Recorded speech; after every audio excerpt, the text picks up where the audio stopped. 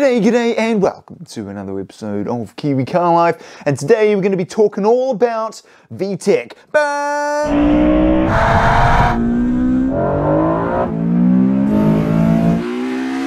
First, a little history. VTEC was launched in 1989 with the Honda NSX, and if you click up there you can see my review of one.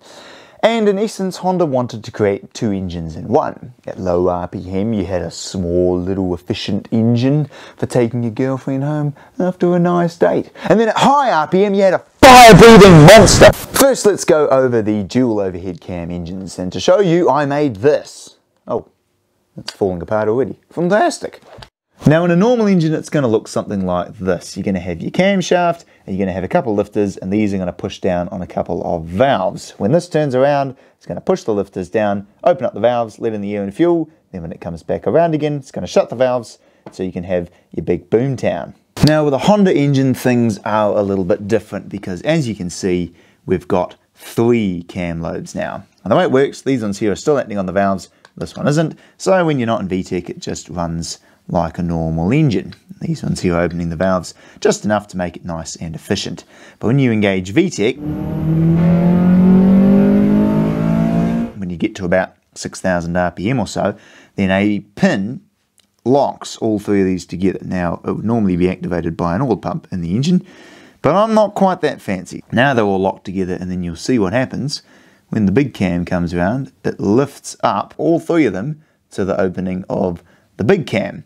And then of course opens up the valves more, lets in more air and fuel, and then the same on the exhaust side, lets out more exhaust gases, so you get a bigger bang and more power. Once the 2000s rolled around, Honda switched to a thing called i-VTEC, and the only difference there, camshafts and everything work in exactly the same way, but they added variable valve timing. And what that allows it to do is to phase the camshaft in or out of sync of where it would normally sit to make the engine more efficient at certain RPMs. So that was DOHC and i-VTEC, the 2 most well-known performance variants. Now we'll move into some other less performance-y ones. This one here is called DOHC-VTEC-E. And the way it works is the exhaust camshaft is just a normal camshaft. There's no VTEC or anything on it. But on the intake, you have a big cam and a very, very, very small cam. And the way that works is when you're at low RPM or low load, it will run off both cams, but this one here will only be opened a very, very tiny amount, and this one will be opened a normal amount. And what that'll do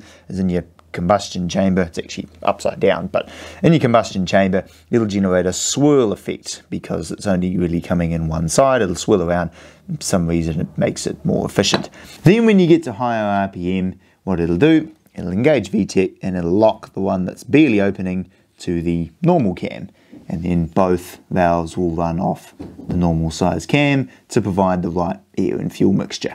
VTEC Turbo is a more modern addition to the VTEC family, and it's only on the exhaust side, unfortunately. Intake side is just normal cams like what I showed you at the start, and what it'll do, when you don't need too much boost, then it'll just cruise along, run off the normal size cams, and then when you need some big time boost gang in your new Civic Type R, then it'll lock them all together, run it off the big cam, let out lots more exhaust gases, help spool up that turbo, and then when you're done spooling the turbo, it'll just go back to the normal cams. Stock VTEC is used on your less performance-y single overhead cam Honda engines. It works in much the same way as DOHC VTEC, except of course it's only got one camshaft, which means it can only put VTEC on the intake side. So there's nothing on the exhaust side, just works like normal cams.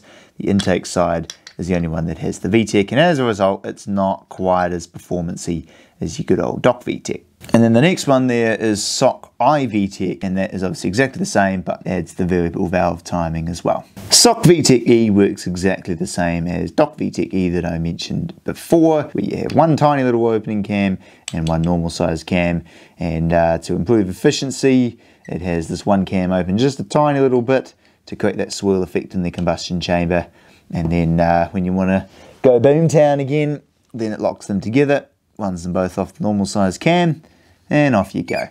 And then the next one there is SOHC i-VTEC-E, and that is obviously exactly the same, but thanks to that letter I being in there, it adds the variable valve timing as well. And then last of all, we have SOHC i-VTEC VCM, and this combines 3 different technologies. You've got SOHC VTEC, which of course is just your VTEC, but only on the intake side. i-VTEC, which of course adds the variable valve timing, and VCM, which is variable cylinder management. So what that means is that it's able to run the V6 on 6 cylinders, or as like a V4, or as an inline 3. If you want to see some more reviews of various Hondas that have some mad DOHC VTEC, then click up here to see a review of an FN2 Civic Type R, click over here to see a review of a NSX, click down here to see a review of my CL9 Accord Euro R, and click down here to see a review of my DC5 Integra Type R, and most of all, thank you for watching.